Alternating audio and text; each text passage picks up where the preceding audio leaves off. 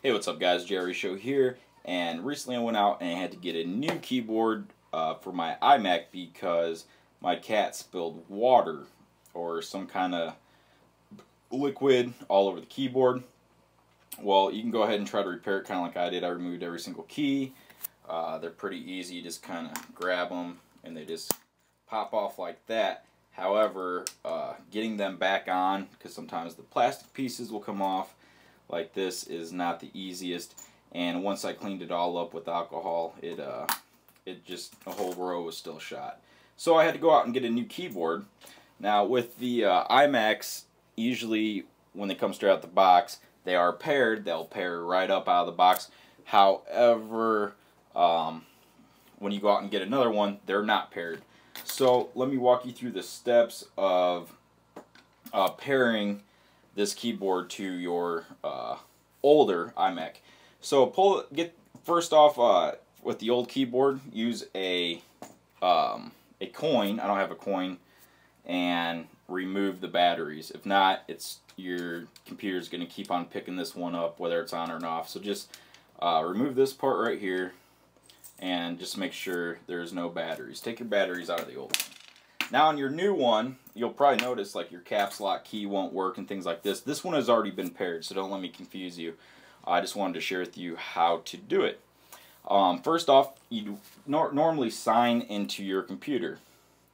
Okay, so you'd sign into your computer, and obviously you can't type in anything because you don't have a keyboard. So there's nothing you can do there. What you're going to want to do is sign into a guest user. Okay, guest user right there.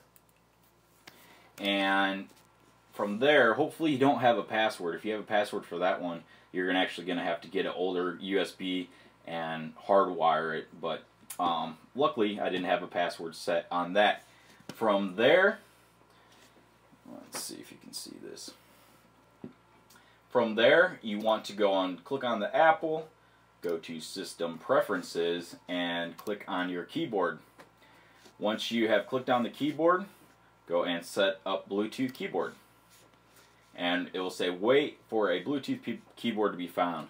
This is when you actually need to have the batteries in your new keyboard, and you're going to want to hit this power button. This will go green for just a second, then it will start blinking. Mine's not blinking, but yours will start blinking, showing it's in discovery mode. And then up here it will say there's your keyboard, and then that's where you want to hit pair.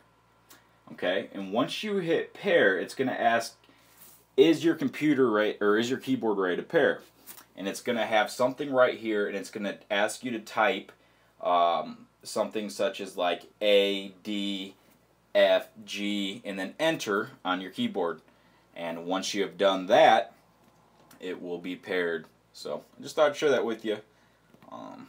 Thanks for watching.